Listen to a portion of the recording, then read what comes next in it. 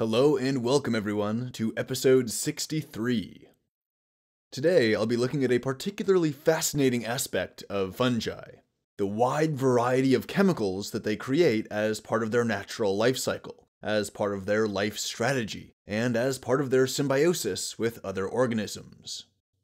To establish an ecological relationship, be it parasitic or symbiotic, the fungi has to generate various chemical compounds, like signaling molecules, hormones, alkaloids, you name it. In this episode, I'll look closely at some of the most common and some of the most fascinating fungal chemicals, and how the fungi use them to engage in and survive in the natural world around them. I want this episode to have a broad stroke approach, where we cover the major groups of fungal chemicals. Now, a lot of these have medicinal effects in the human body, but I'll talk about those chemicals more specifically in episode 72, which will explore the many ways in which humans use fungi.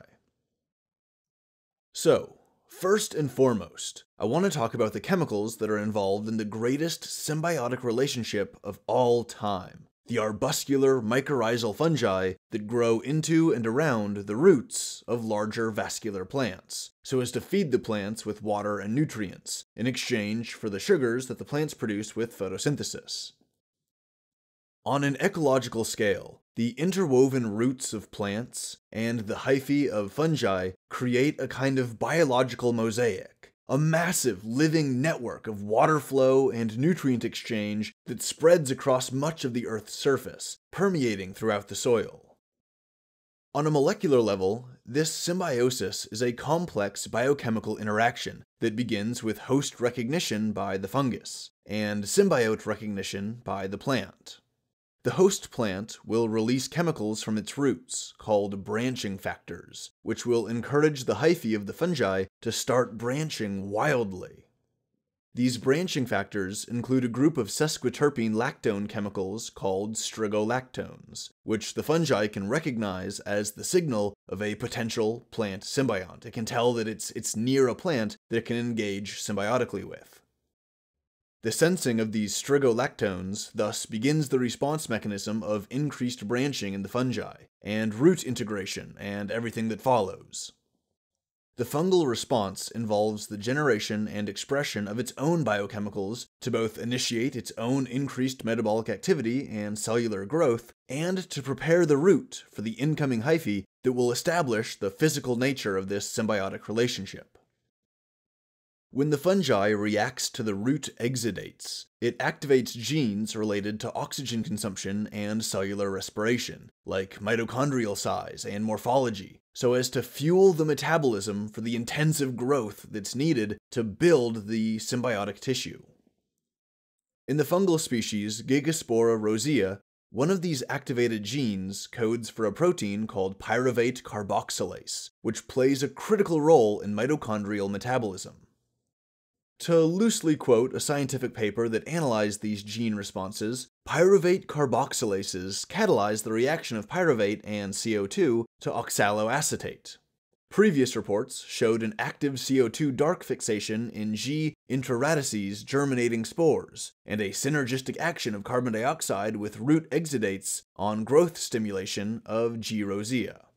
If the fungus needs CO2 for its metabolism besides its own reserves, the 10 times upregulation of the pyruvate carboxylase is necessary to incorporate more effectively this additional carbon source into oxaloacetate. This oxaloacetate in turn would be needed for various processes important to sustain fungal growth activation and branching phenomenon, like gluconeogenesis for cell wall or ribonucleotide synthesis, amino acid biosynthesis, etc. Unquote. Alright, now that was a mouthful, but essentially what they're saying is that in response to the plant signal, the fungi will begin to branch and grow to integrate its hyphae into the root tissue. And naturally, all of this growth requires a lot of nutrients and oxygen to fuel all of the metabolic activity. And this is why the fungi will engage in the opportunistic early expression of an enzyme involved in respiration. Without this boost to increase its oxygen consumption and thus its energy production, the fungi would not be able to sufficiently fuel the cellular growth that's needed to merge with the root. In essence, the fungi is ramping up the energy to prepare for this metabolically expensive act of integrating physically, symbiotically, with the plant's roots. Alright, so we have increased gene expression and mitochondrial activity within fungal cells when they respond to plant exudates. But what about the other way around? Do fungi exude stuff that stimulates plant roots and gets them prepped for a symbiosis?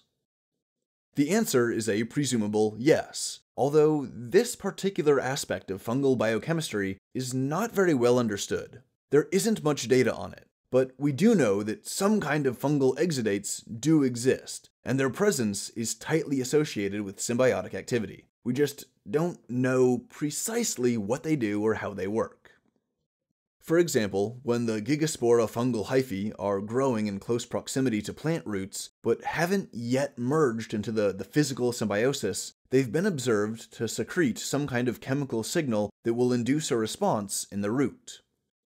As observed in the roots of the Medicago truncatula plant, this signal will cause the expression of the early nodulin 11 gene. As observed in the roots of the Lotus japonicus, this signal will cause the expression of the species calcium-binding protein 1 gene. Now, both the early nodulin 11 gene and the calcium-binding protein 1 gene are specifically expressed when the plant is engaging in this fungal symbiosis.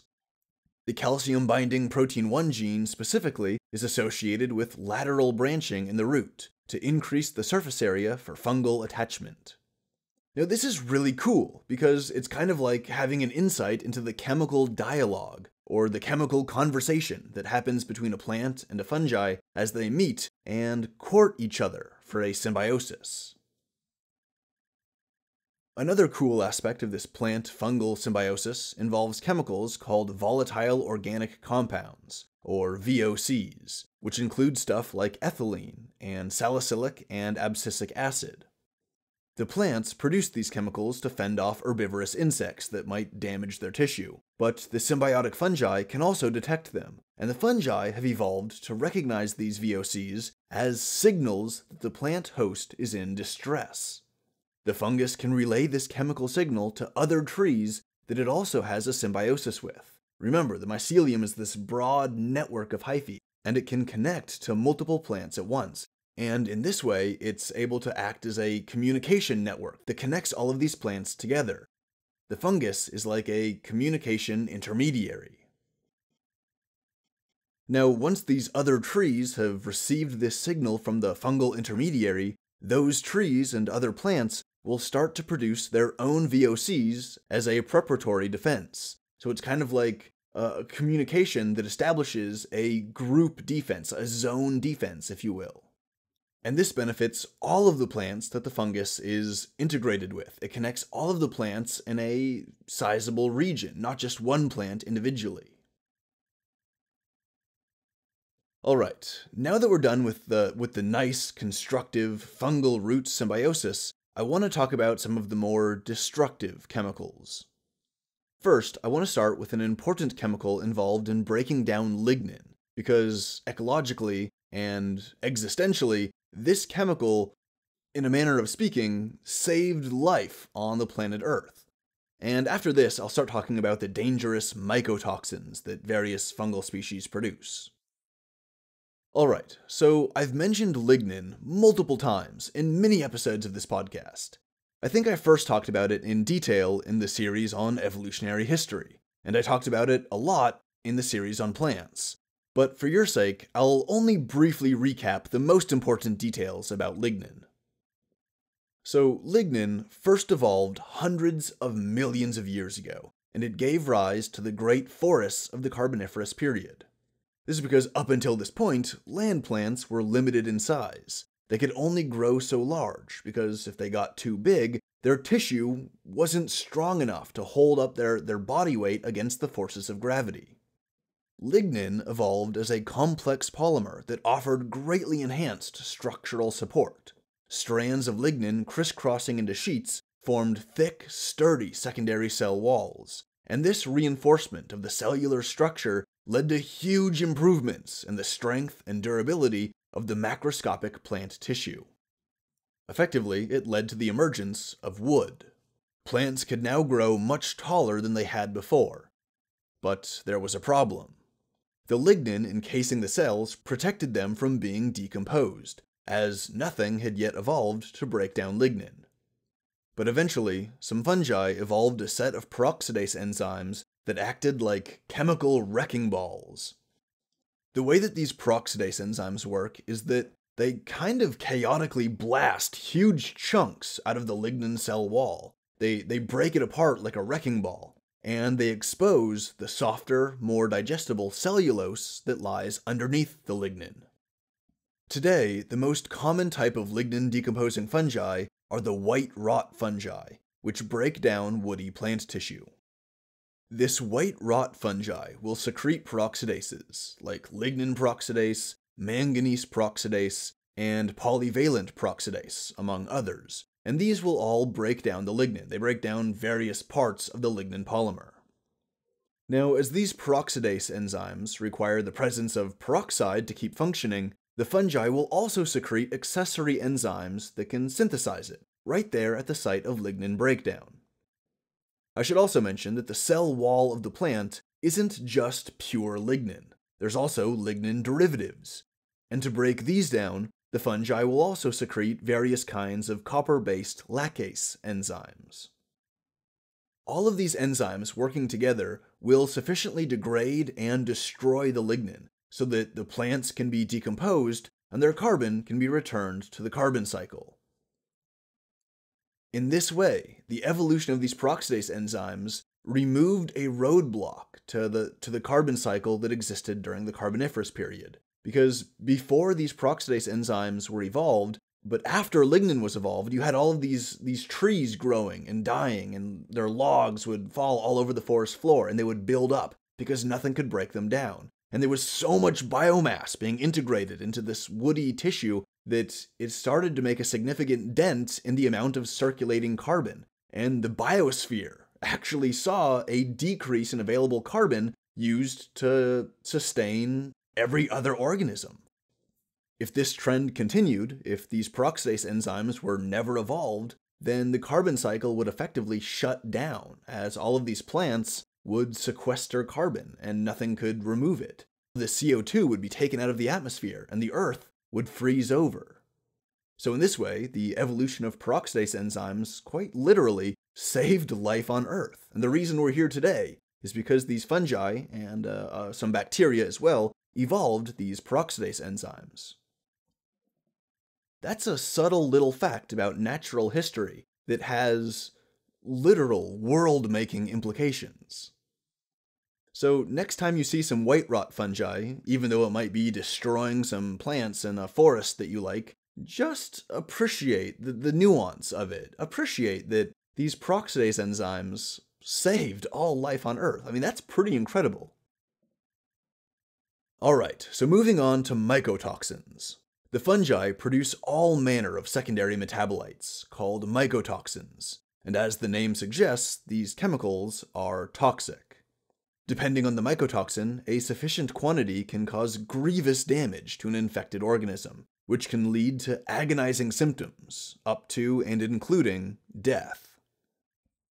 A parasitic fungi can use mycotoxins to weaken its host, and thus make it easier to invade and parasitize.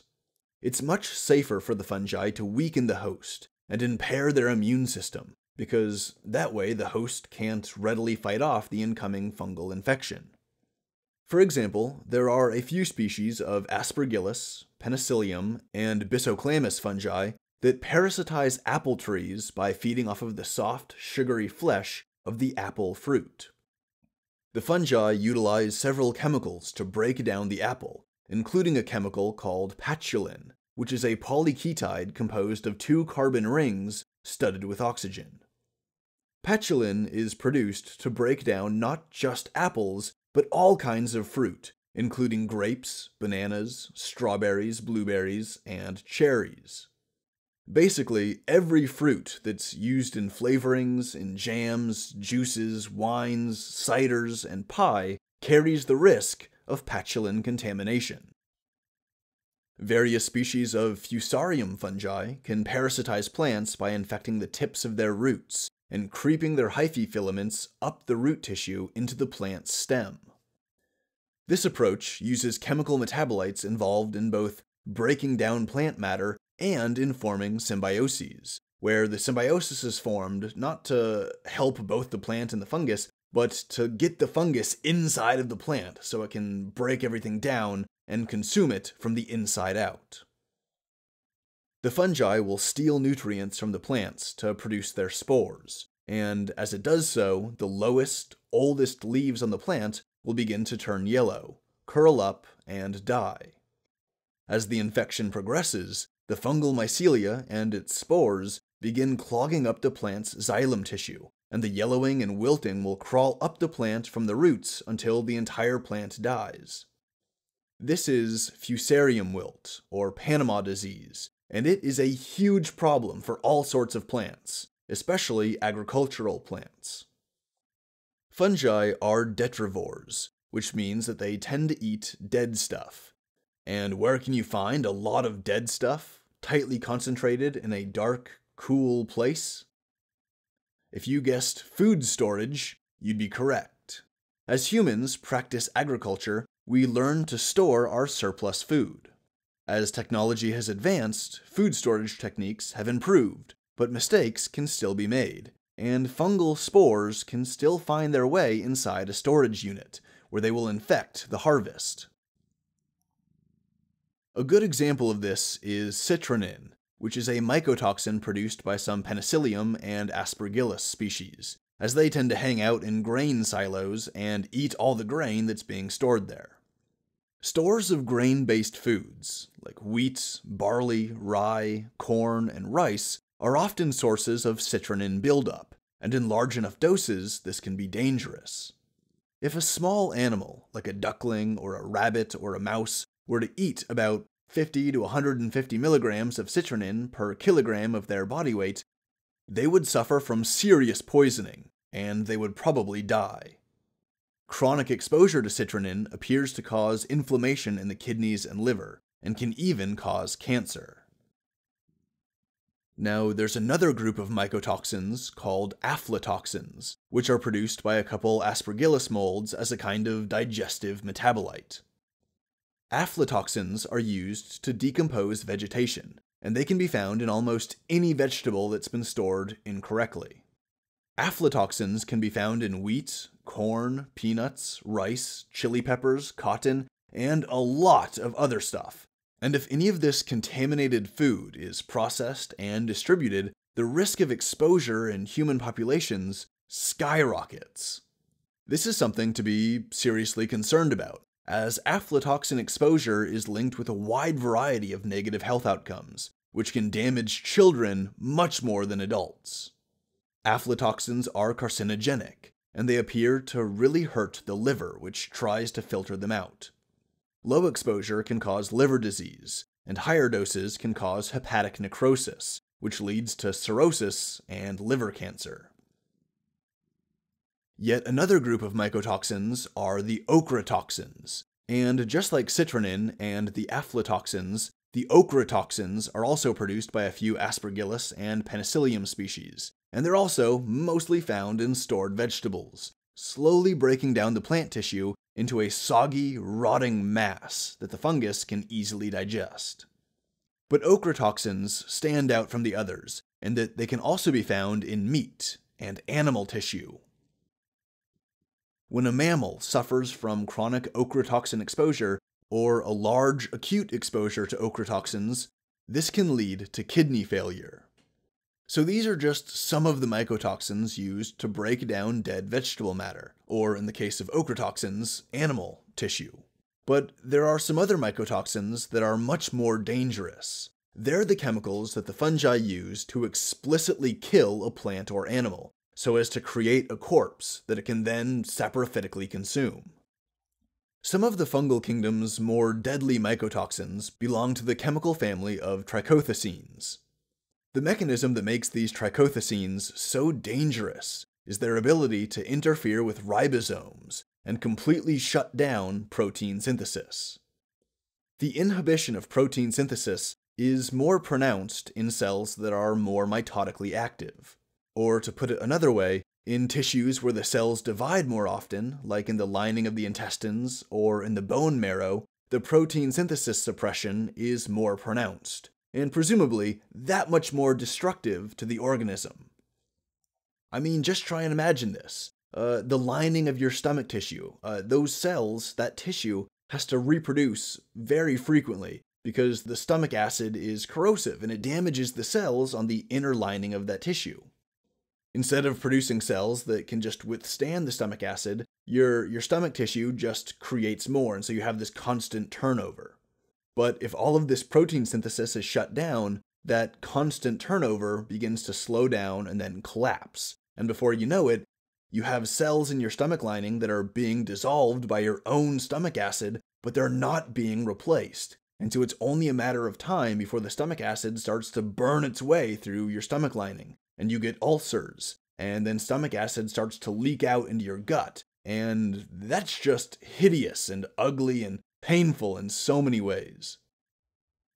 Additionally, as the trichothecenes impair protein synthesis, this will lead to a buildup of reactive oxygen species in the cells, which can cause oxidative stress, and eventually it'll induce apoptosis and kill the cells. Due to the amphipathic nature of the molecule, the trichothecenes can easily pass through the cell's membranes. They can be easily absorbed through the gut lining, through the alveoli of the lungs, and even through the skin. Trichothecene poisoning can cause intense itching and other skin problems, as well as nausea, diarrhea, coughing, throat pain, chest pain, and impaired muscle movement. The immune system can collapse. Leukopenia and granulopenia gets progressively worse, and the skin and mucosal tissues start bleeding. As the mucosal tissues lining the throat and lungs are damaged and destroyed, the body becomes unable to effectively respirate, and this leads to death via asphyxiation. Now, one of these trichothecene chemicals is called diacetoxyserpinol, which is known to infect farm animals and cause a treatable kind of toxicosis. Another trichothecene is called vomitoxin, which is expressed by Fusarium and Gibberella fungi that infect grain. Vomitoxin is an integral part of the infection process, like in cases of head blight in wheat or ear blight in corn. If a mammal is exposed to vomitoxin, which could happen if it ate some infected grains, the chemical can cause the brain to soak up more tryptophan and produce more serotonin, which can lead to anorexic behaviors where the animal barely eats.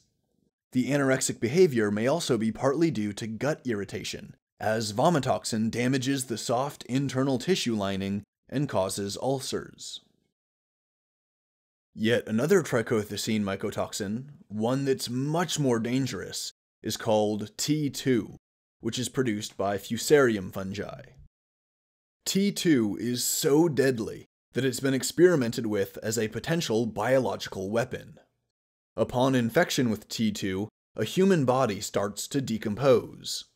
For the first week or so, the patient feels a burning sensation in their mouth and stomach, which is followed by the bone marrow degenerating, and the skin bleeding and necrofying, the muscles necrofying, the lymph nodes swelling as the immune system collapses, and mucosal tissue across the body falls apart and becomes useless. Death usually comes from asphyxiation, either as the swollen lymph nodes close off the windpipe, or as the lung mucosal tissue falls apart and bleeds its way into bronchial pneumonia. Some Fusarium and Gibberella species produce an estrogenic metabolite called zearalenone. Because of zearalenone's likeness to estrogen, it can bind to estrogen receptors and interfere with their healthy functioning. In various animal species, mostly swine like pigs and hogs, a zearalenone infection can cause malformations of the developing sexual structures and sexual behavioral disorders. Interestingly, there's a synthetic derivative called zeranol, and it's more than 3 times as potent of an estrogen as the base zearalenone. Zeranol is used in veterinary medicine and industrial agriculture as a growth promoter in cattle.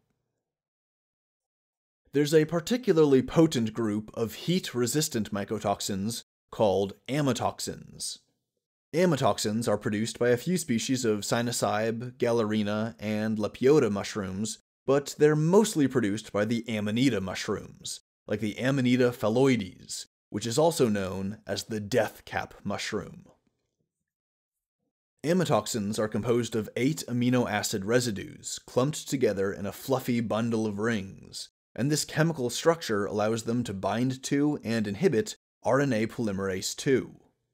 Without the RNA polymerase II, the host cells can't synthesize the bulk of RNA that it needs to stay alive. Without mRNA, for example, the cell can't express proteins, it can't make enzymes, and that alone is enough to kill the cell. But amatoxins can also do something much more visceral. Amatoxins can create gaping holes in the cell's plasma membrane, which will begin to interfere with the very basics of cellular activity. The organelles can leak out of the cell, which is akin to your body suffering catastrophic puncture damage that lets your organs slip out of your torso. Furthermore, the holes in the plasma membrane can disrupt electrochemical and concentration gradients, which are absolutely fundamental to the cell's most critical functions. And in a more general sense, when the amatoxins burn holes through the plasma membrane, the basic structural integrity of the cell becomes compromised. And unsurprisingly, this can lead to cellular collapse. In animals, amatoxins first move from the gut to the liver, and almost right away, they just start wrecking everything. Remember that these amatoxins are heat tolerant, so they aren't readily destroyed by a fever. Instead, the amatoxins will persist and rapidly damage the liver cells. This first causes hepatitis, or inflammation of the liver, which will impair the liver's function and can lead to centrilobular necrosis. Lipid molecules aren't processed, and they build up in the liver tissue to create hepatic steatosis. The damage spreads to the kidneys, causing nephropathy, and by now, the poor infected animal is suffering from intense hepatorenal syndrome. The kidneys will fail as the nephrons are destroyed, hepatocytes are destroyed, and the liver will just dissolve into a mushy pile of goo, and then death will come right around the corner and end the intense and rapid infection. If the infected animal in question is a human, death can be prevented if treatment happens really quickly, like within the first day. If the infected animal is some poor beast out there in the wilderness, it's doomed. The amatoxins will take its life and render its body down into a lump of accessible nutrients that the fungi can then saprophytically digest. Amatoxins are the real deal. These are powerful substances that are evolutionarily designed to kill quickly. From a certain ecological perspective, it's not entirely inaccurate to say that these fungi fill a kind of predatory niche. They are fungal predators. Although it's probably much more accurate to say that these are defensive compounds. After all, an animal would only be ingesting amatoxins if it was eating a fungus's body. What better way to discourage having your body eaten than to make yourself really stupidly dangerously toxic? A lot of the toxins that I've talked about so far in this later half of the episode damage the tissues of plants and macroscopic animals. But what about the smaller animals, like insects or arachnids, that also want to eat the soft tissue of the fungi? Or what about even smaller organisms, like bacteria that want to infect the fungi? Well, as I'll briefly describe, fungi also produce chemicals to fight off these little guys too. Penicillin is a powerful antibacterial agent that was first discovered in a fungal mold, but I'll talk about that when I talk about human medicinal uses for fungi. For now, I'll just say that the penicillin works by arresting the bacterial enzymes involved in peptidoglycan synthesis, which they use as part of their cell walls. Penicillin thus disrupts the ability of the bacteria to maintain its cell wall, which leads to cell wall degradation and the eventual death of the bacteria. Now here's something that's super badass. Single-celled bacteria can live in colonies, and these bacteria can communicate with each other through a mysterious process called quorum sensing, where the colony is able to behave and interact with its environment as if it was a singular organism.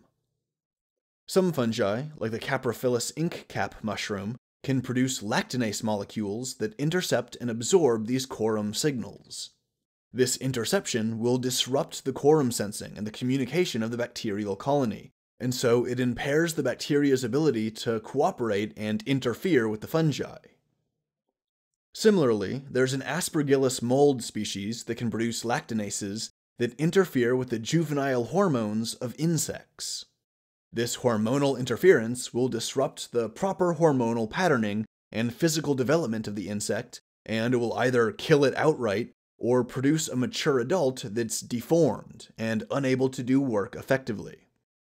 This will harm the vitality of the insect's colony and impair its ability to be a predator of the fungus. Now, fungi also need to protect themselves from other fungi, and so they've evolved a variety of anti-fungal compounds. Now, it might seem a little counterintuitive that fungi would produce anti-fungal compounds, but it's true. Examples include the lipopeptide pneumocandin B0, produced by the Glaria lozoyensis, and the octopeptide alpha-amanitin, which is produced by various species of Amanita, Sinusibe, Lepiota, and Galerina species. Similar to the general strategy of penicillin, these antifungal compounds impair some of the enzymes involved in building the fungus's chitinous cell walls, and thus will degrade the structural integrity of the invading fungal tissue until it's destroyed. Alright, so I talked a lot about the chemicals that fungi use to interact with plants, whether it be to form a symbiosis or to parasitize them and break down their tissues. I also talked about the mycotoxins that damage plants and animals alike, and the chemicals that are used to deter bugs and microbes, and even other fungi. But what about the strictly beneficial chemicals? What about the medicines derived from fungal compounds? There's a lot of chemicals that fungi produce that we humans use for medicine. These include the cyclosporins and the cephalosporins, lovastatin, griseofulvin, penicillin, and many others. There's a select number of fungal chemicals that have incredible effects on human neurochemistry, like the lysergic acid from ergot, and the psilocybin and the psilocin from various species of psychedelic mushrooms.